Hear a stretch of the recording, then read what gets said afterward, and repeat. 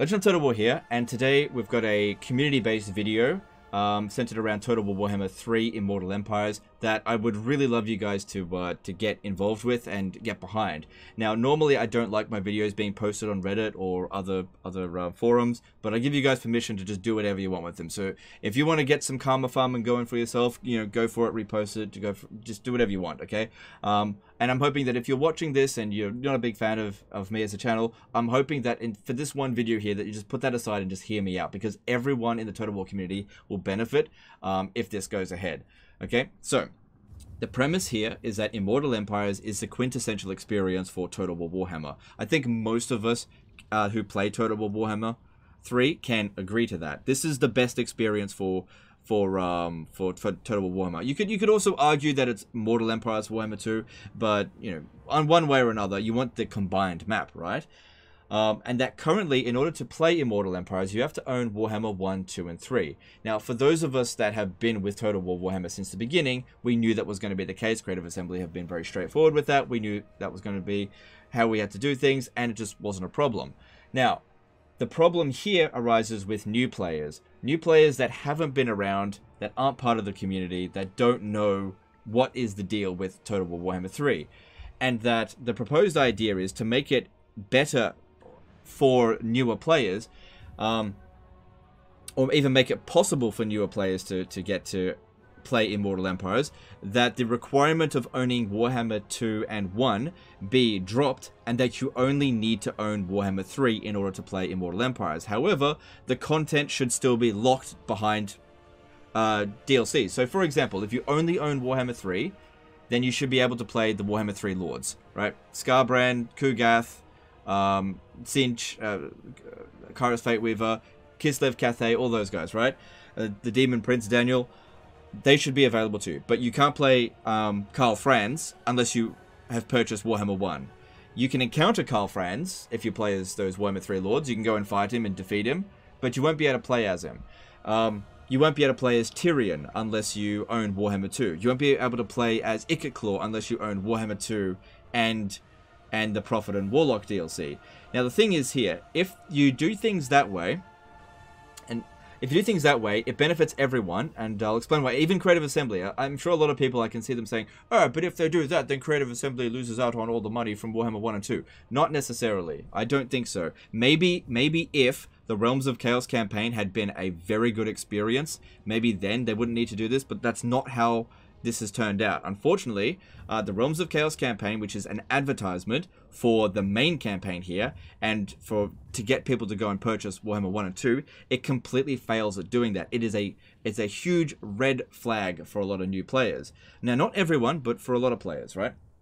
So, when you play the Realms of Chaos campaign, you don't encounter those factions, and it's just overall it's just not a great campaign, right? Let me ask you guys, how many of you that play Total War Warhammer 3 and have access to Immortal Empires, how many of you choose to play Realms of Chaos on a regular basis, or really at all? Me personally, I haven't touched the Realms of Chaos since Immortal Empires came out. I haven't touched it, and I have no intention of touching it ever again, because this is the worst experience for Total War, at least for me, that I've ever played. And I love Total War Warhammer, right? But I hate this campaign more than I hate Rome 2, more than I hate Total War Attila, more than I hate Empire Total War, and I hate Empire Total War, okay? Empire Total War nearly made me leave Total War entirely, right? I don't like it at all. This video is not about that, so let's not delve too much into it.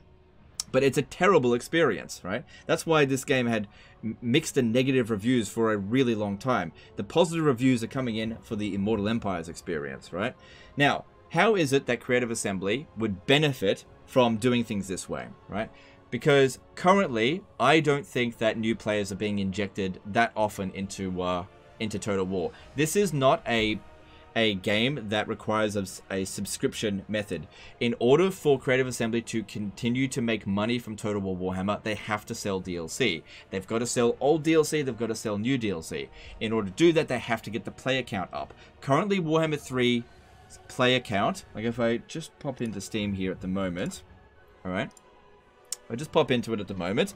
It's currently sitting at 18,754. Now this is currently, it's very early in the morning, but this is like usually around peak time for players. So it's been declining a little bit. Now 18,000 players right? If that was the average, which it isn't, it usually goes down to 10,000 during non-peak times. I've been monitoring it a lot since the game came out, really. So it gets between 10,000 and 20,000 players. And this is on a Friday night, right? Sorry, Thursday night.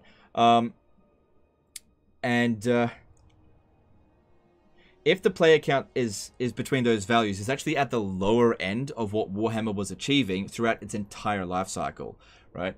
Now, of course, we're in a bit of a content lull at the moment, and I know that those numbers will go back up in 4 months, you know, when the next DLC comes out, because patches don't do very much, right? It's slight bump, it's more or less a dead cat bounce. Patches don't do very much. It requires a DLC. So we've got 4 months until the next big spike of players. And typically speaking, it's not doing as well as what Warhammer 2 was doing. So if Creative Assembly wants to get people to purchase Warhammer 1 and 2, which I don't think they are doing right now, right? The best advertisement for it is to get them to play Immortal Empires, not to play the Realms of Chaos. Now, Creative Assembly could nullify this entire video by tomorrow releasing a patch that makes the Realms of Chaos just chef's kiss, you know, awesome. But it's been out now for like 10 months. The last few patches didn't even touch the Realms of Chaos. This is leaning towards being abandonware. And this is typically what Creative Assembly does. You know, I've been around here for a while, and unfortunately, a very cynical opinion can be formed of Creative Assembly once you've sort of realized their behavior patterns. They can be a very ruthless business, and that's why they are probably one of the biggest developer in the UK. But we can look towards their history to see how they're going to act in the future. Three Kingdoms. They had more content planned for development for Three Kingdoms that got canned. Why did they can it? They didn't expressly say it, but we know why. The DLC wasn't selling as well. That's because the DLC was crap, right? For the most part for Three Kingdoms, and so it wasn't meeting expectations, and so they canned it, and they're making a whole new game, right? For Three Kingdoms time period, just probably recycling assets. Thrones of Britannia, the perfect example of abandonware. They clearly had plans for more DLC for Thrones of Britannia, but because it was received with just absolute apathy, it only has one DLC, the Blood Pack, which you can get for free if you own Attila's Blood Pack. They have a DLC button in the main menu, and it only has one DLC in it. They clearly had plans for more DLC. Now, those are extreme cases. Now, we can also go in the opposite direction and tell you about experiences where things exceed their expectations and how that benefits you guys. Did you guys know, and most of you probably don't know this, that the original plan for Warhammer 3 did not include Kislev and Cathay. Didn't include them. They added Kislev and Cathay into the plans for Warhammer 3 because Warhammer 2's DLC sold above their expectations. So it is a good thing if new players get involved in this. So the point that I'm trying to make here is that if you're one of those kind of players that sits there being, I really enjoy Warhammer 3, screw everyone else, as long as I'm having fun, I don't really care, blah, blah, blah, blah, blah, blah. If you've got that kind of attitude, okay, keep this in mind. If Creative Assembly cans Warhammer 3, which there's probably not going to happen anytime soon, right? This game is supposed to have at least 4 years worth of DLC, right? And probably include Indian Kuresh. And that's if it sort of meets expectations. But if it goes below expectations, I guarantee you they'll can it. Not in any danger of it at the moment, but it can happen, right? But on the alternate, if it exceeds expectation, and Creative Assembly is making a lot of money from it, why would they stop developing it? Do you want Araby to be added into the game? There's room for them in the campaign map. They'll do it, right? If they feel like they can make money out of it and there's a really high player base, if it's profitable, they'll do it. Do you want Nippon to be added? Okay, if you want Nippon to be added, you better be damned sure that these DLCs have to exceed expectations. Do you want Halflings to be added? You know, they'll add all the stuff that they know is going to sell. Nagash, Thankwall, all that kind of stuff, that's a guarantee, because they know that stuff will sell. But the stuff that's a bit iffy, that's on the fringes, you know, do you want the Amazons to be added? There's no way that they're ever going to add the Amazons if the game doesn't sell above their expectations. So the way to do that is to make sure that new blood is introduced into this game on a fairly frequent level. Now the problem here is that new blood is turned away from Total War Warhammer 3 because of the Realms of Chaos experience. Now here's the thing, this could very easily be mitigated if Creative Assembly would, well, for one thing, fix the Realms of Chaos, but also if they would recommend Warhammer 2 as the first Total War Warhammer game. Because let's be real here, between the base games of 1, 2, and 3, Warhammer 2's Vortex campaign is the better of the three, by a very large margin. So if people were introduced into Warhammer 2 first, then they'd be more likely to purchase all three games and eventually get Immortal Empires. But that's just not how Creative Assembly have marketed this at all, which I think has been a gigantic mistake, and while we've seen pretty big decline in Total War player numbers, which none of us benefit from unless you're actually rooting for Total War to go under, which, you know, say what you want about me, I have never rooted for Total War's complete collapse or anything like that. I've only ever wanted it to achieve the best it can, to see these games become amazing, you know, absolute masterpieces of strategy content.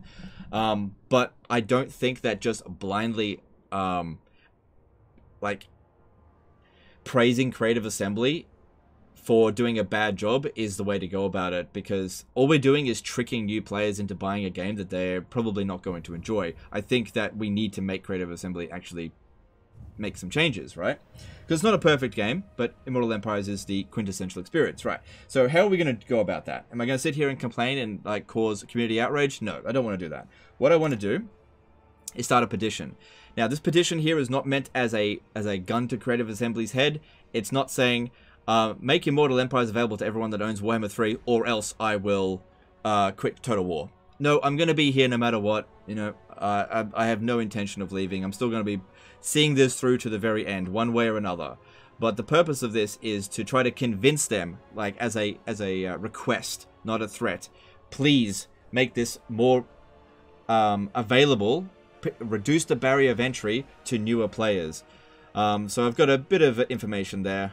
Feel free to, you know, if you don't agree with it as well, just, you know, let me know in the comments. I'm more than happy to have a discussion about this, because this is a community thing. I don't want to be dictating to you guys about what you should or should not believe. But I strongly believe that all of us benefit from this. Whether you're new to the Total War experience, of course it's going to benefit you if you're new to it. You have to pay less to play the better experience.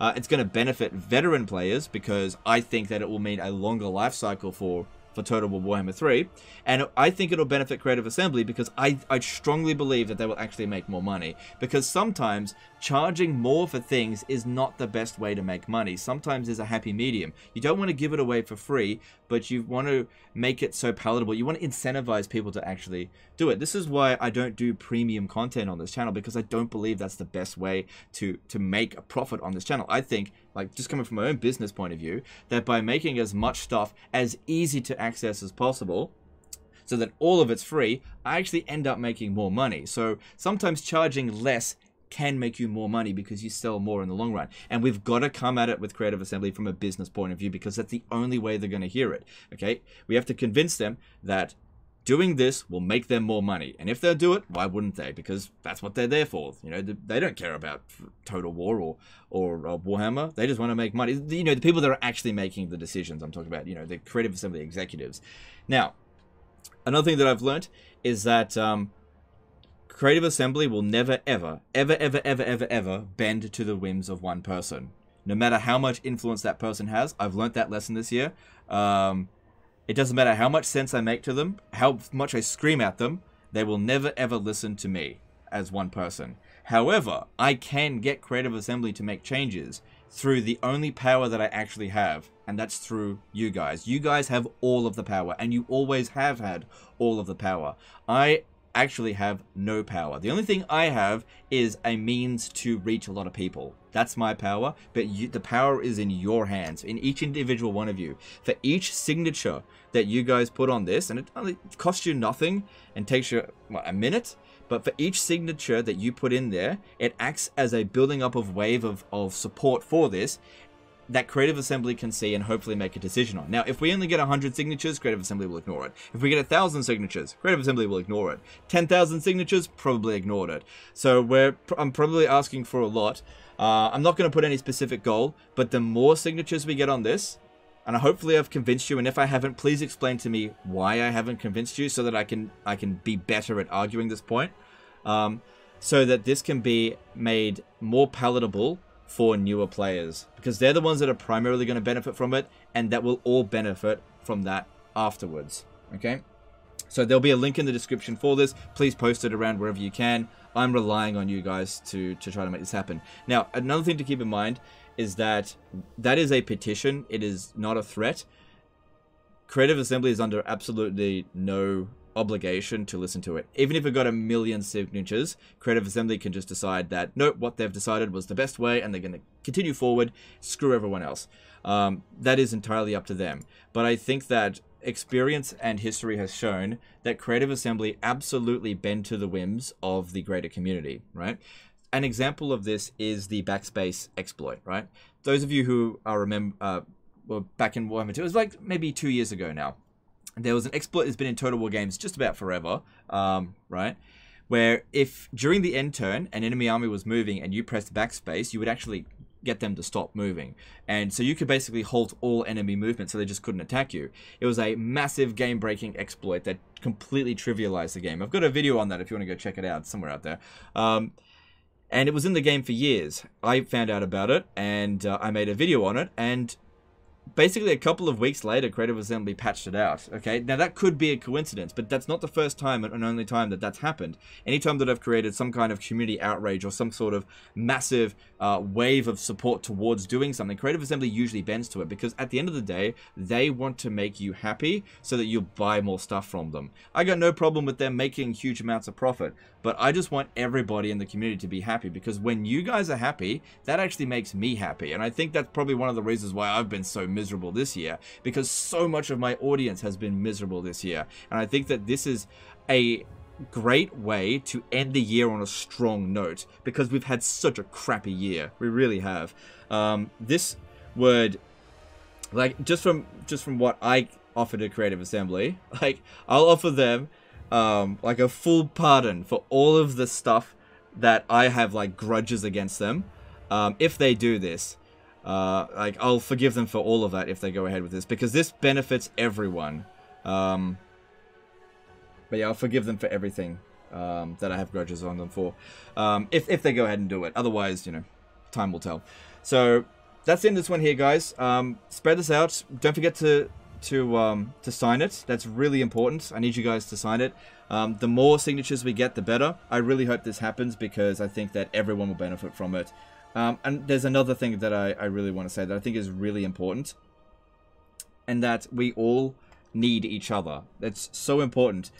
Each of us, even if we don't play the same way, or have the same values, we all should support each other. That this community benefits greatly. If it's one thing that happened in Warhammer 2, is that the community was really supportive of one another, and that's something that has mostly been lost. I've seen that in the forums a lot lately. People just attacking each other, being hostile to one another, and it's very unhelpful. And I think that if we all showed each other a lot more kindness, that's something that I've learned over the years, that being hostile to people as a first response is probably the worst way to go about things, and that being kind to everyone and empathizing with them and trying to help others get what they want is a good way for this community to thrive. And hopefully this is a step in the right direction for doing that, because I think we've had a very much a step backwards on, at least in terms of community. The community was a lot stronger the past 2 years than it has been. Sorry, the previous 2 years than it has been in 2022.